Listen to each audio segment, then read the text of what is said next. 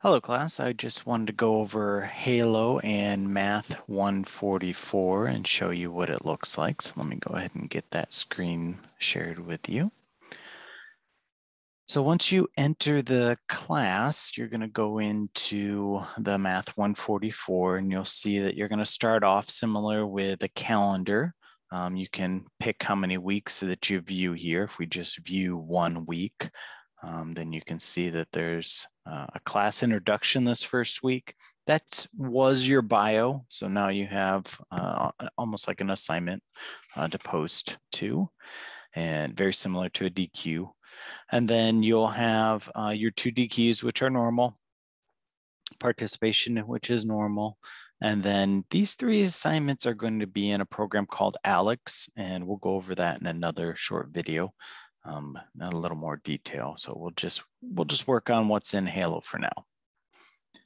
Messages, this is sending me a private message similar to an email, something like that, or the private forum in the old platform. So you can use that.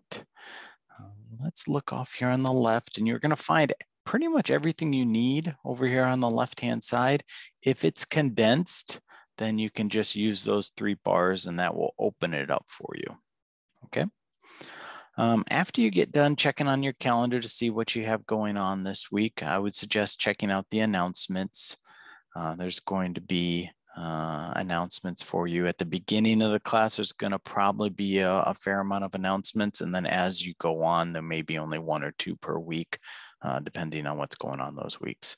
But you'll see that they're open. You can just scroll down to go through the different announcements. There is going to be an area for you to acknowledge, so we have an idea of who's taking a look at them, those types of things. So please take a little time to check out the announcements each week. You'll find a lot of resources and information in there. The syllabus is a little easier to find than last time. It's just one of the sidebars here. The download option, if you want to download it, is located up here. Again, another location to send a message, or you can go ahead and use email. There's the contact information. If we scroll down a little bit, you'll see there's a section for each topic, very similar to what's here.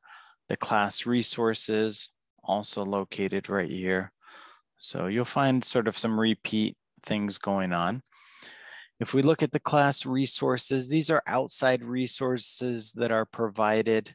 You can go through them, but your instructor will probably provide you more detailed resources for the course in the DQs and in the announcements. So this would probably be the last place that you come to look for specific resources for the class.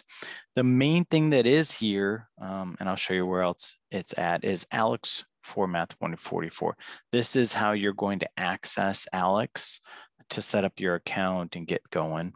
So this will be one spot that you come to.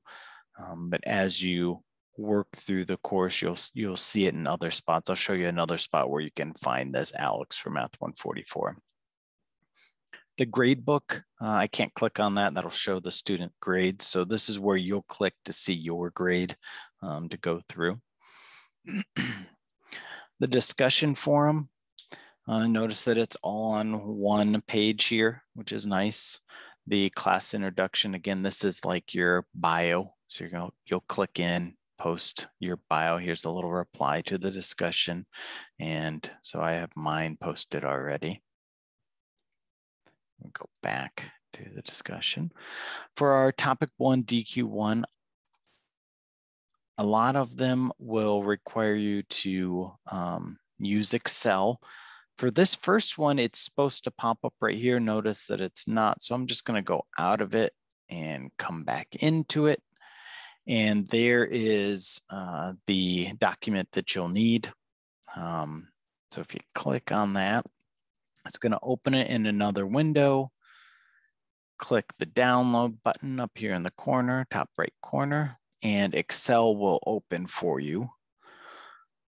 You're going to go through, answer the questions, save the document. Probably should set up a folder on your desktop for Math 144 documents and save them all there so you can go back and find them once you've modified them.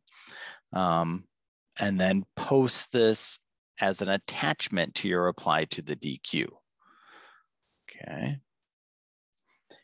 And we understand that Excel may not be something you're familiar with. So there's going to be a ton of resources available. You're going to be able to, make corrections on your DQs, get feedback, those types of things. So in my first response here is just some basics of working with Excel, excuse me. So you'll see there's some videos to check out, a few Excel documents to look at. And then once you're done with that, here's some resource and videos for the specific formulas you're going to see on that DQ. So on this document to help you answer it. So don't try to just answer the Excel document without going through the resources and taking a little time to learn the material. It'd be also good to get into Alex and start working on the homework assignment just to get the process going, go over some of the concepts, those types of things for the week. Okay, if we go back, topic 1, DQ2, which is going to be more like the rest of the DQs in the class that require Excel. You're going to be asked to go find it in Alex, or it's going to be provided by your instructor. So most of us will attach the document down here below, and we may have modified it a little bit to include additional directions, more resources, those types of things that help you answer them. And then there's probably going to be some other resources for you to check out as well. So just go ahead and I would suggest looking at all your instructors' posts as you go through. Okay, it'll sort of jump you to each one. Okay, so that's the discussion forum. That's how you reply. The class questions, this is the question to instructor that we used to have. This is the public forum. So general questions about assignments. If you're having problems with calculation, those types of things, you have questions. But if it's personal, or if you're sharing your entire major assignment 1 with us, then please use the message, the private one, or email. This is more for general questions. Okay. Those class resources, again, we've already looked at it once on the syllabus, but here's the class resources. And notice how it's sort of in a different order. These seem to adjust each time you come into them. So you may need to go find this Alex for MAT144 to get to that view resources. If we look at the topic 1, same idea as the syllabus. You're going to have all your assignments listed here. There's that document for topic 1, DQ1. It's in this area as well. Talks a little bit about the Alex. And then here's that MAT144 resource. Again, if you want to use this to get to Alex, and you may find some more resources in here for the class as well. Okay.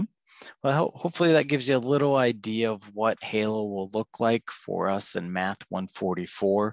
We'll have another short video to go from how we go from Halo into Alex and then what's in Alex once we get there. All right, well, I hope you have a good day. Thanks for watching.